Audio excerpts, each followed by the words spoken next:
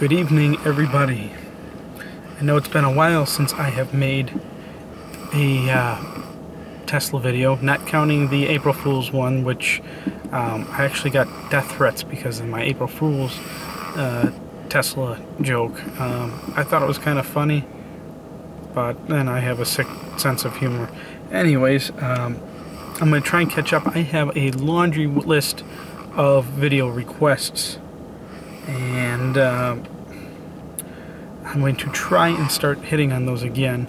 Now, the reason I really have not been getting to those requests lately is most of you remember I did that little trip to Niagara Falls.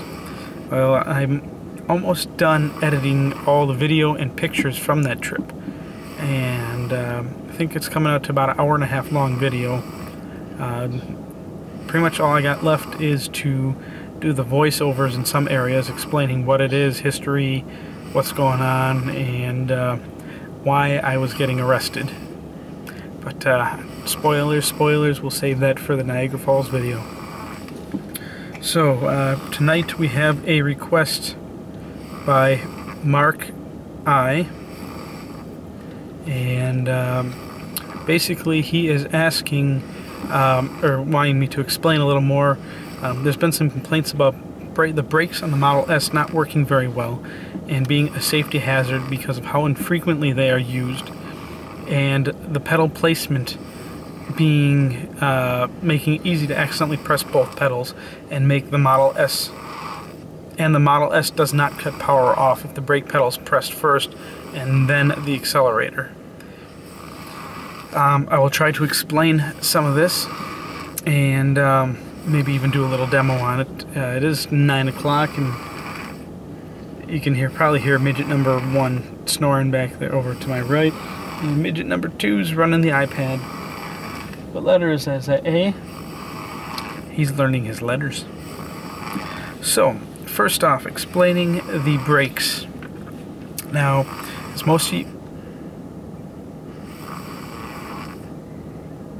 people wonder why I'm always tired. How can you sleep with a little 6-year-old snoring that loudly in the room next to you? Anyways, most of you know the Model S has very strong regenerative braking, which currently goes up to 60 kilowatts. That is a lot. And because of that, you could actually do single pedal driving for 99.999% of all your driving. It's only that last 2, 3, 4, 5 miles an hour that you actually need to hit the brakes to come to a complete 100% stop. And because of that, your regular brakes aren't being used very often. Well, apparently that is bringing up some concerns. Also, there were some concerns that when you hit the brake pedal, it's ineffective. You have no stopping power whatsoever. First, let's start off with ineffectiveness due to how infrequently you use the brakes. Despite what people think, your brakes are getting, at least the rears, are getting used quite a bit more than you realize. Now, the Model S has actually 6 calipers, 4 hydraulic for normal daily use, and 2 electronic actuated, and those are for your parking brake. So every time you put the car into park, it is contacting the rotors. And if you're moving even a little bit, that's still cleaning off any rust or any buildup that is accumulating on those rotors. Now, even if you make sure you're at a 100% stop, remember you are using your regular brakes even a little bit. It doesn't take much to clean off your discs, especially when you're driving a 5,000-pound car, and I suppose fully loaded, maxed out. I think this is up to like 58 or even 6,000 pounds, full passengers, luggage, so on and so forth. The amount of pressure that's being put on these discs and on the pads is not going to be affected too much by rusted out rotors. Give you an example. My electric Alfa Romeo, which is now sold, that was my predecessor to the Model S. And yeah, I built the electric Alfa Romeo conversion project. That was a garage car. The rotors were rusted to royal hell. I didn't even have a brake booster in there. Just straight, whatever pressure I'm putting on the pedal is what it was using to stop the car. And I could stop that thing on a dime. No problem whatsoever. And like I said, rusted to hell rotors. I did spray them off, got rid of any oil or contaminants like that were on them though, but it worked. Just the sheer pressure that your calipers are putting on that disc will stop the car. Plus, if you make an addition, you have regenerative braking. You combine both the massive, I believe they are Brembos, so if they're good enough for an Alfa Romeo, they're good enough for good old Model S here. Just the pressure they put on, it doesn't matter. It'd have to be extraordinarily bad.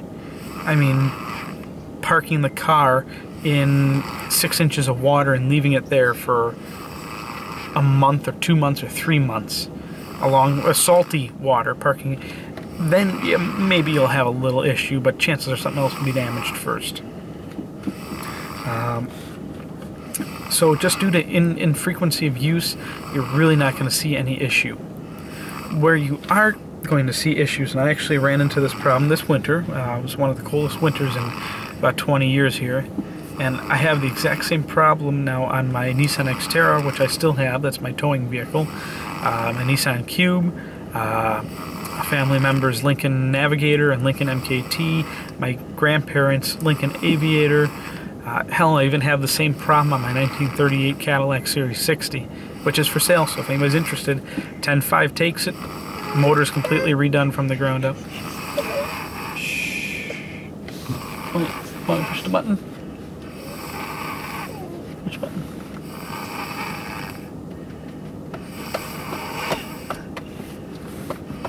Here. Let's see. No, we don't want in-app purchase. There you go. We don't want in-app purchase. In-app purchase is bad. That's when charges come on Daddy's credit card. He doesn't know where they're coming from. Just like you loading up all those naughty sites and buying access to them. Anyways, every vehicle that I drive. Now the problem I'm talking about is in wintertime, especially when it's extraordinarily cold out, you get water on your rotors. And it can freeze. Especially if your vehicle's parked in a driveway, you get snow coming up, it flies up into your wheels. You got ice rain, you get water on your rotors, and it freezes. The worst this has ever happened to me, I left work one night with my truck, and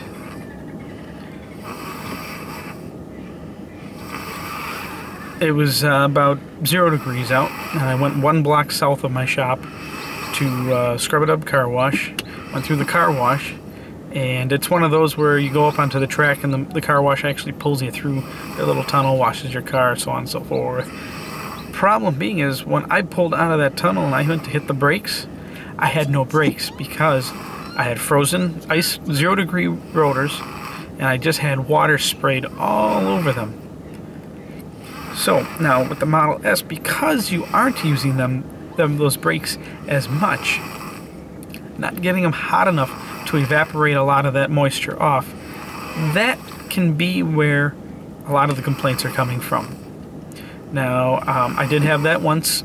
Only happened to me now twice now on the Model S, and both times it was coming out of my driveway after a bad ice rain.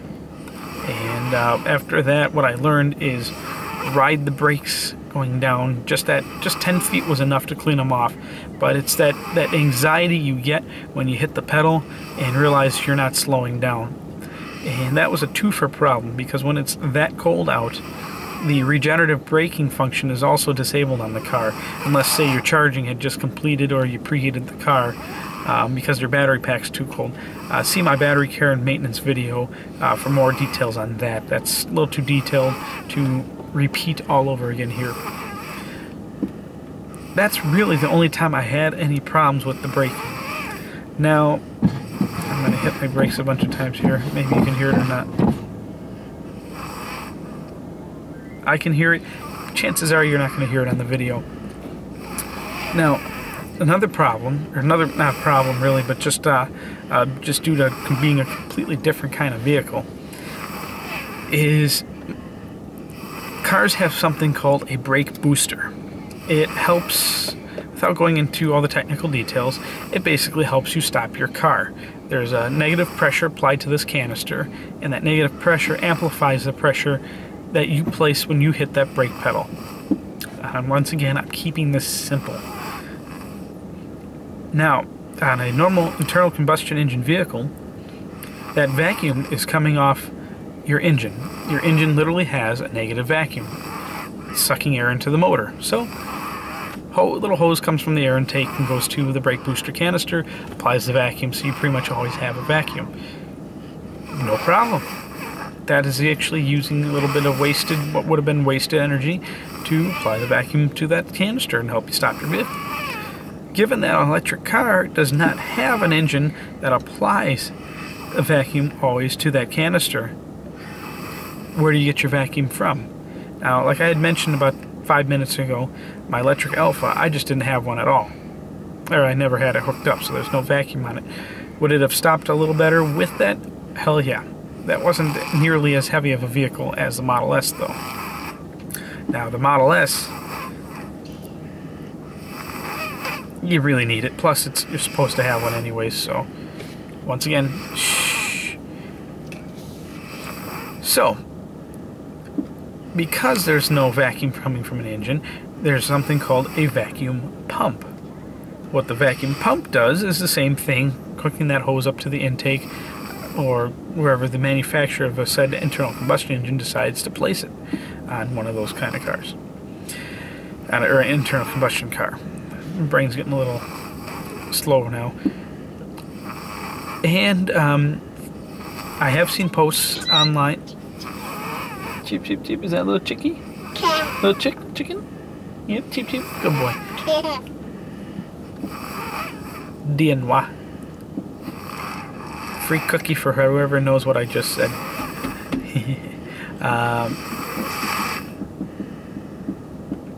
Where was I? So there is a electric pump, and the pump turns on as needed, which is usually only for a few seconds. If I pump my brakes right now,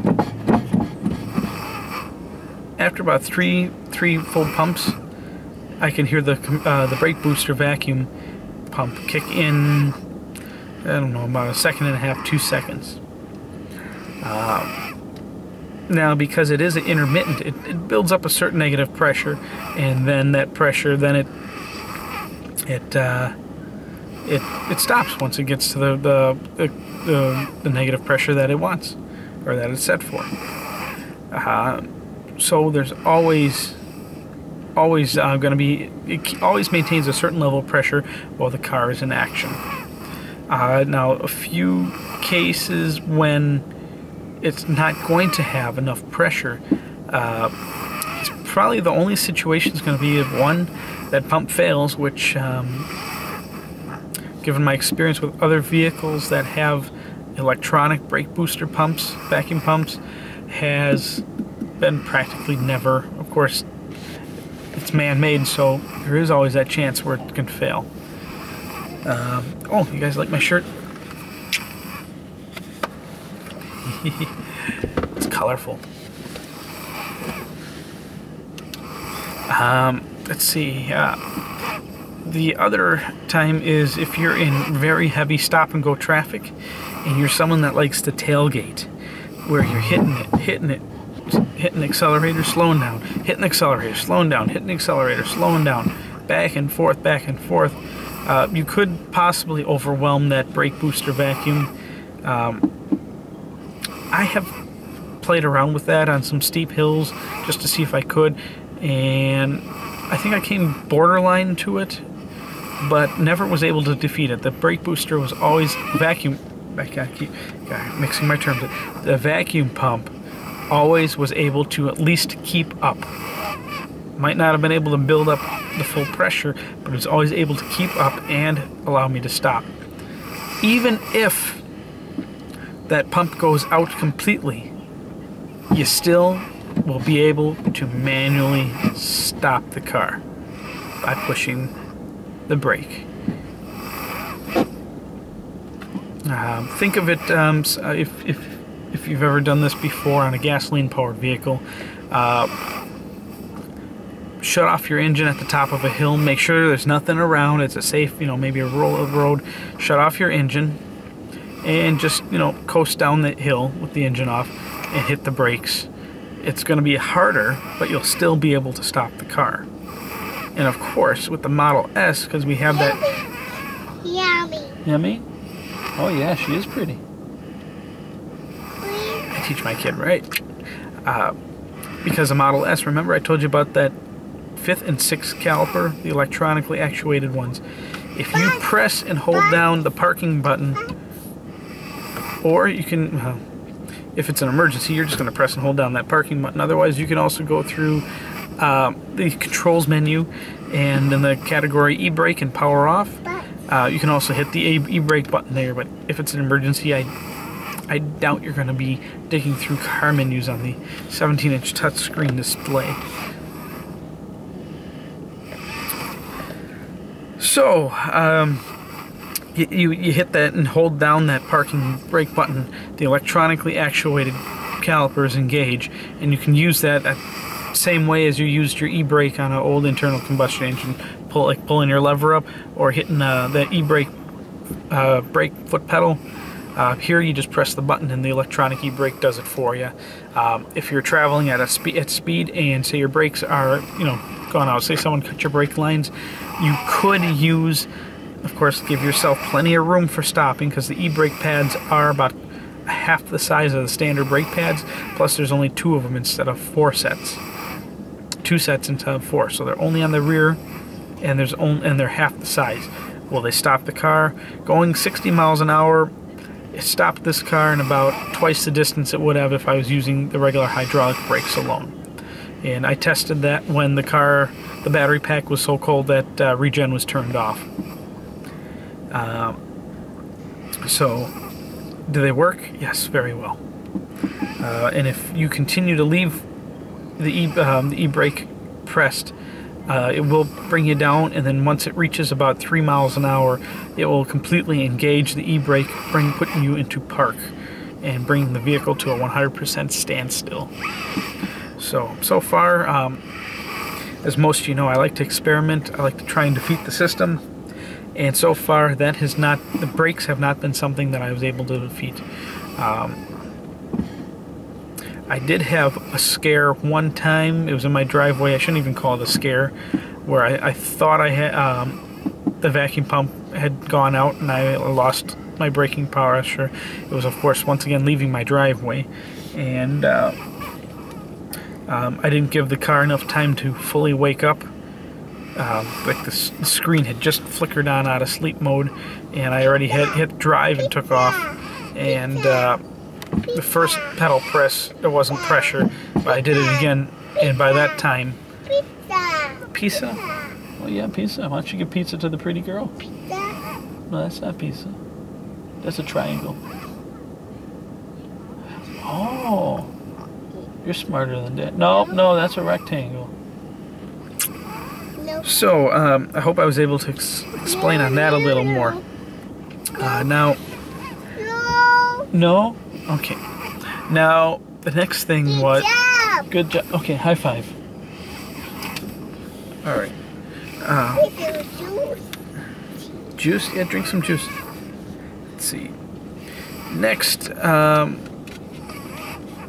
there have been apparently complaints about the pedal placement making it easy to accidentally press both pedals at the same time. I call bull on those claiming that. I wear a size 13 shoe. I'm short, but I have a big foot. And if you want that bad pedal placement, my old Alfa Romeo 164, my shoe does not fit between the brake pedal and the center. I guess the best way to put it is wall. I have to actually angle or use just the toe of my shoe to hit the accelerator. So it's almost every time I hit it, I'm hitting the brake and the accelerator. I have big feet. What can I say? On the Model S, I have 2 inches to either side, which I think is pretty fair.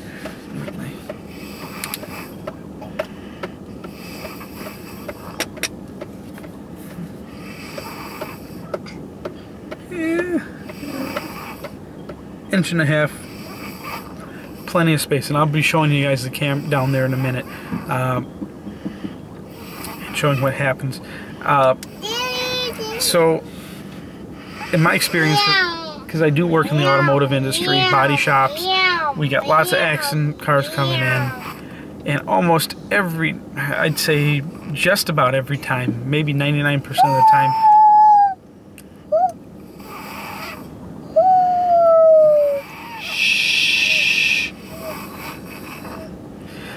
anytime someone says that the car unattended acceleration, it might have been unintended, but it was due to negligence, which has happened quite often. I've seen it all the time. Someone panicking and hitting the accelerator instead of the brake. I'm sure there are some incidents where there was something wrong, but almost every time it's someone hitting the accelerator instead of the brake, that panic stop. Now, there have been complaints that when braking, if you accidentally hit the accelerator at the same time, which I could see, you know, someone going to hit the brake and accidentally hitting the accelerator, and actually when I fully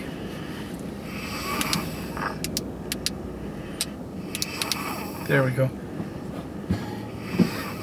Why don't we move the camera and you guys can that didn't go as high as I was expecting. I'm going to move the camera. I'm going to show you guys the pedal with my foot hitting the pedal. My brake pedal needs to almost be 100% compressed before, and this is if my foot's overlapping both the brake and the accelerator. My brake pedal has to be almost 100% compressed before I start to move the accelerator. And so why don't we show you that first.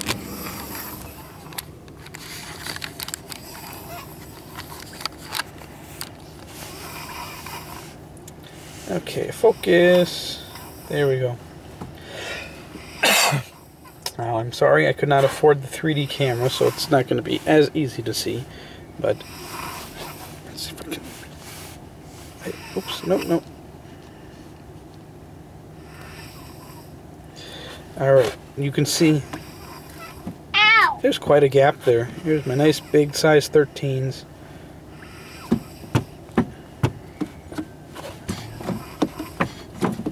I don't even have to move my heel. Heel's directly in front of the accelerator. Look. I would say that's pretty darn good. And of course, there's nothing. That's just a footrest. I want to check out those Tesla floor mats. Nice, eh? Now, okay. Now watch. You can see I have both my foot dangling over both pedals. Trying to show you the depth. Now my foot just finally engaged the accelerator and continue to press. Both pedals pressed.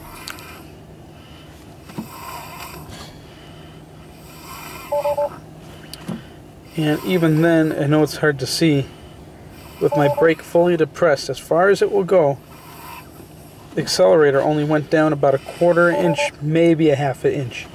A 1/4 inch to a 1/2 inch barely gives you any acceleration power at all. So let's put the car into drive and show you what happened. Okay, now I'm gonna do a 2-foot method here just for safety reasons. Okay, brakes pressed.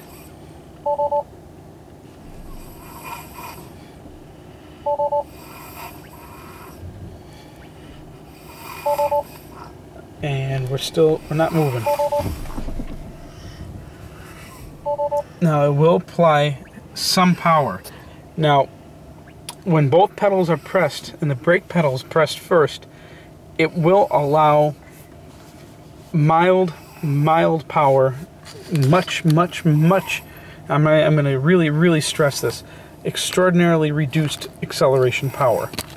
Reason for this being is, say you're facing up an incline and your foot's on the brake, you're going to need at least a little bit, and I call this hill hold, to keep you from rolling backwards as you hit the accelerator. Yeah, the annoying... Okay, there we go. Actually, I took my foot completely off. Both pedals pressed.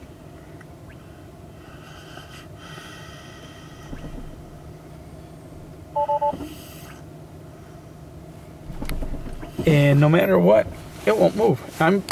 Let's do it. Okay. I'm going to just lightly press the brake pedal. Barely pressing. Now I'm going to... Very little.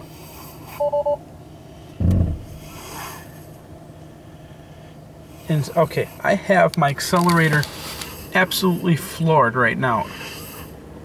And that is as much power as it's going to give me. Let off on the accel. It is very limited. That right there is probably enough. If I'm starting from a dead stop, that's enough to give me, oh, I want to say 10 miles an hour. And that was with my accelerator fully pressed. 100%. Alright, I'm going to shut off the overhead light here. Oh, there's my little truck that could. We're going to go out onto the main street here.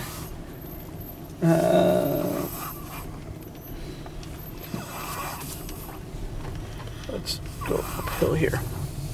Alright, so we're going just fine and dandy. There, that's about... Okay, that's about where as much power as it would let me have when I had the brake fully depressed. Now, say we're going. Let's get a little more power. And I hit the brake. Notice it just cut, both pedals depressed. It cut all accelerator power and brought me to a dead stop. But now I have the brake depressed first. Now I can hit the accelerator. It'll give me a little power, which will allow me to ease off the brake and maintain if I'm facing on a hill. Why don't we just go over to a hill now?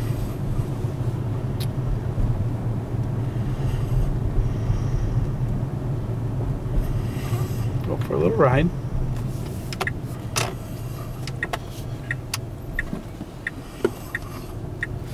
As long as Sleepy Man there's sleeping, isn't it precious? That's my little midget coteer. I don't have mouse coteers, I have midget coteers, trunk monkeys, frunk monkeys. It's getting foggy out, a little rainy.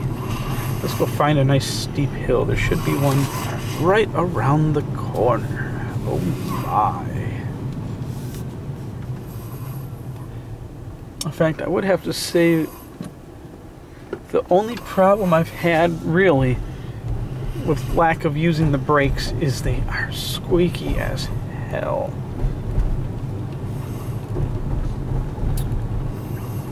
Especially on a moist day. Let's see, how's this one? Yeah, here. Nice thing about driving an electric is we can play around like this at night and we don't bother anybody. Alright, I'm holding the camera level to give you guys an idea of the steepness of the hill. So, I'm holding the camera level with gravity. And brakes on. See that? I rolled backwards. Let's do it again. Rolled backwards a little bit. Now, I know the news firmware, which I have not been blessed to get yet, has an actual hill hold function. So I don't know how much this is going to change when that comes out. when I finally get it. And don't worry, I'll thoroughly review that firmware. But let's see. Alright, so now I'm going to apply... Now the car's warning me, but now it's applying some forward pressure. Let off the brake, and that way I can go forward without having to worry about rolling backwards. Because remember, even though it might be hard to prove that the person, for the person behind you to prove it, if your car rolls backwards at, say, a stoplight that's on a hill, or it rolls backwards at all and hits somebody, you're responsible, not the person that you hit. Even though they're behind you, they did not rear-end you. You ass-faced them.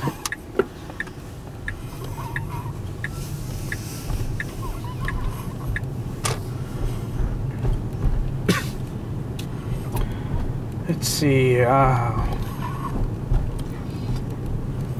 Part of the additional parts of the question was, is there anything that I put on... That's right, I got high beams. Forgot about that.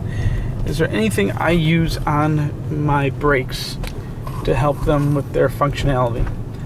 To tell you the truth, on the Model S, I have used nothing. Not one thing. No brake cleaner, nada, zip, zilch, zero. Other than whatever I use to clean the rims, which I just use on the rims only.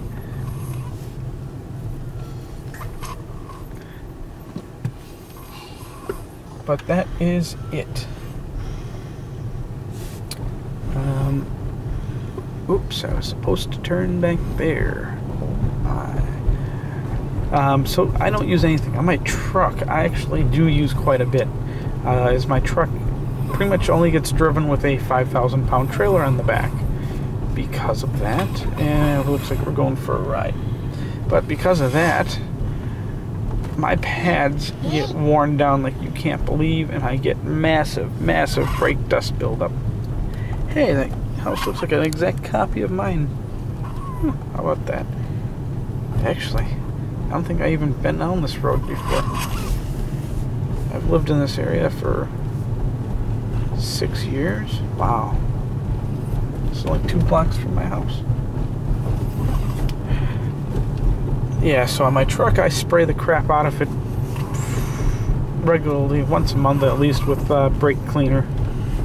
Never ever used compressed air. A lot of cheaper pads still use asbestos,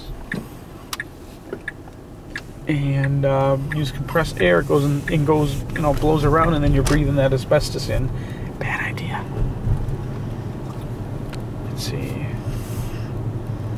Did I really make this 1 hour? No, 32 minutes. Oh, good. I'm not boring that much out of you guys.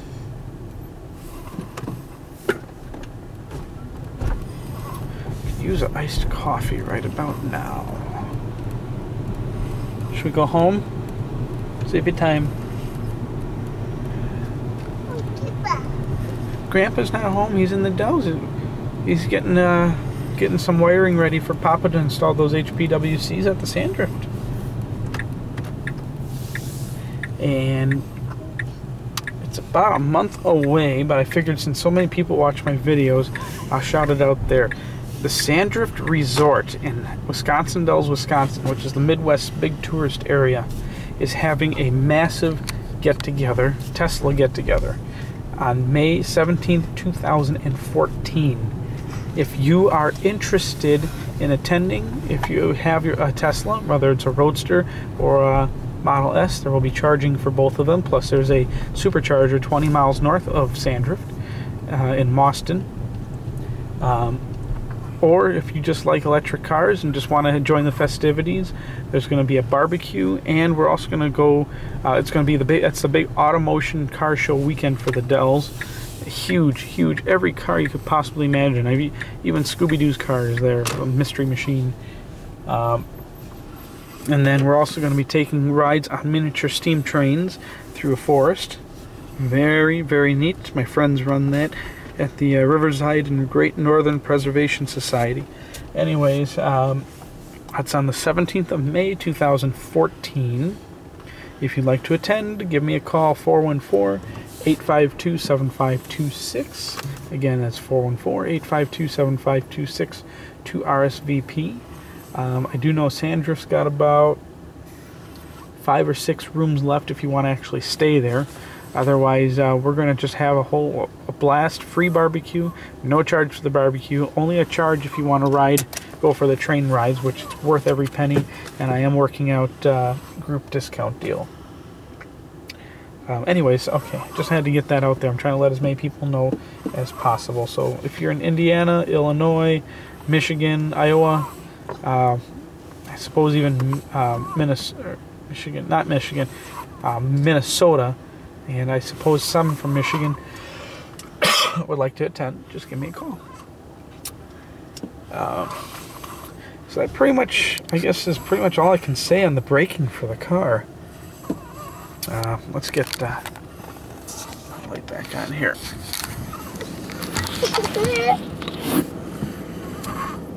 What you doing?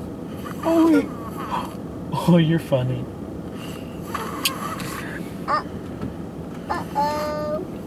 Oh, spaghetti.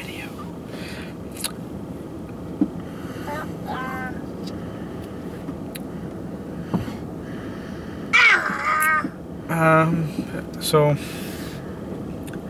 just to recap, at least for hitting both pedals at the same time, if you have the accelerator pressed first and then hit the brake, the car will cut all power to the accelerator. So there will be no go power whatsoever. And you gonna turn it off? Okay, yeah. Okay, yeah. CP time. But if you hit the brake first and then the accelerator, very, very, very limited power. Want me to turn it off? Okay. Very limited power. Ha. This game is addicting.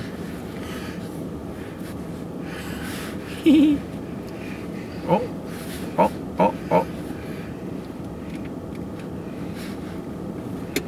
Holy crap, I got far. So, it's just very limited power. Not enough to really do any kind of damage.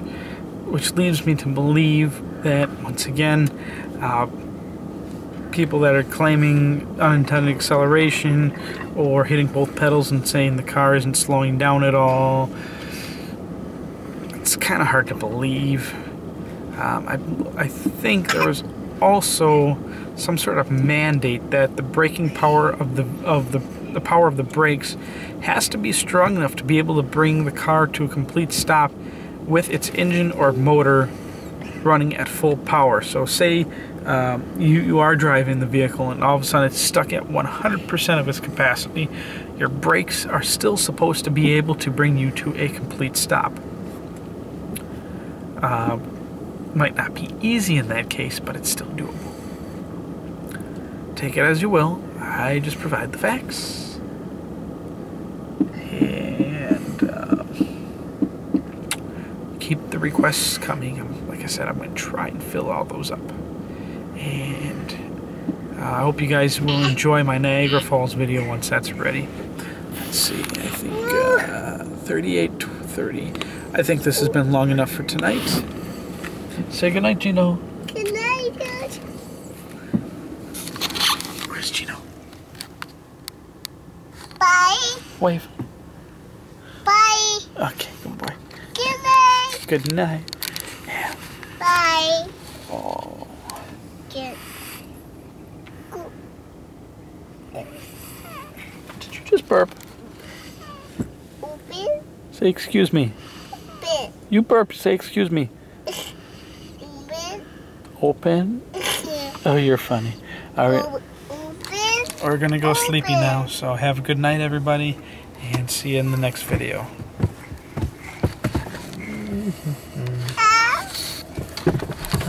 Where's that button? Shazam!